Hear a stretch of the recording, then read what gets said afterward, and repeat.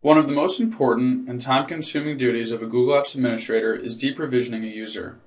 In the deprovision process, an admin must properly transfer ownership of assets and groups, revoke user access, manage incoming email, as well as other important tasks.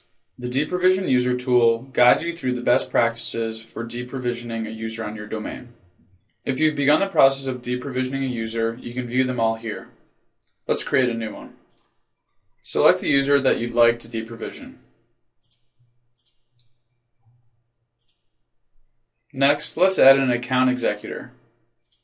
This is the person who is responsible for the user being deprovisioned, often a replacement for the person leaving or the direct superior. Let's get started. We can choose to hide Jamie from this directory. If you hide, the account will not be viewable by end users on the domain.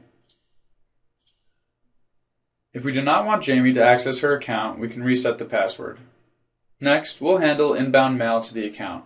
An auto reply can be used if you'd like people who emailed Jamie to be emailed back immediately with a message. This is similar to a vacation responder. We can set up an email delegate for Stacy so that she can access the inbox of Jamie. If you do not transfer doc ownership, any doc that she is the owner of will be deleted along with her account. So let's transfer ownership to Stacy using the control panel.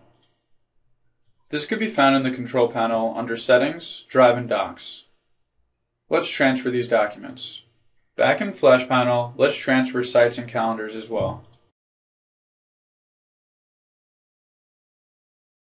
The same goes for groups. Any group that she is the sole owner of will be deleted along with her account if you do not transfer ownership. You can choose to transfer only group ownership or ownership and membership as well.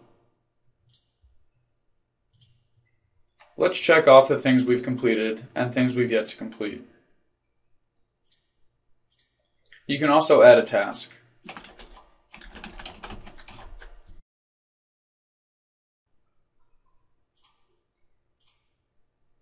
Please know that if you delete the user and do not have an archiving system in place like Postini, all the emails will be lost. If you'd like to archive this inbox, you can click on the link to be taken to Backupify.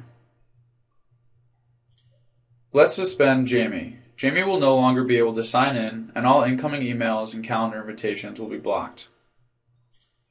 Let's look through our progress. If you like, you can set up a calendar reminder to be reminded to delete the user. You can click Save and Exit to come back at a later time to finish, confirm, and delete the user. If you're all ready, let's delete this user.